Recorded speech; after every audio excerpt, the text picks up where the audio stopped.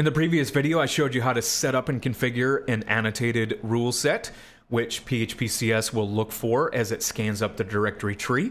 Right now, I'm going to show you how to specify a coding standard via the command line. It's actually really easy. You simply pass in a configuration flag called standard, and you have to point it at a standard.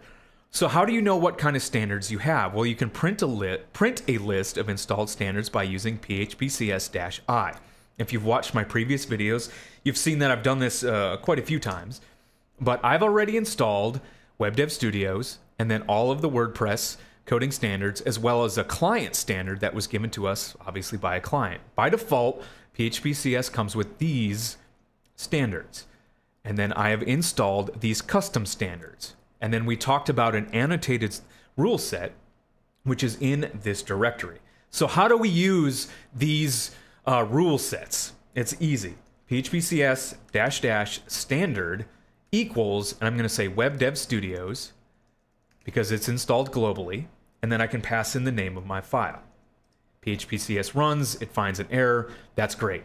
If I want to switch to maybe, I don't know, the GEG-CS standard, which is our client, it can scan, it found a bunch of different errors.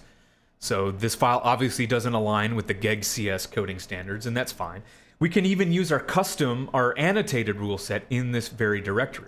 So to do that, I have to make sure I'm in a directory with a standard, or if, let's say, I'm not in the directory, let's go back a level. So I'm in my themes folder. What I can do is I can type PHPCS -- standard equals, and then I have to say it's in the WD_scores folder, and it's called PHPCS.xml, and I want to scan WD_/404.php. This would be a lot easier if you were actually in the directory you want to scan. There we go. That's how you tell PHPCS which set of standards you want it to sniff.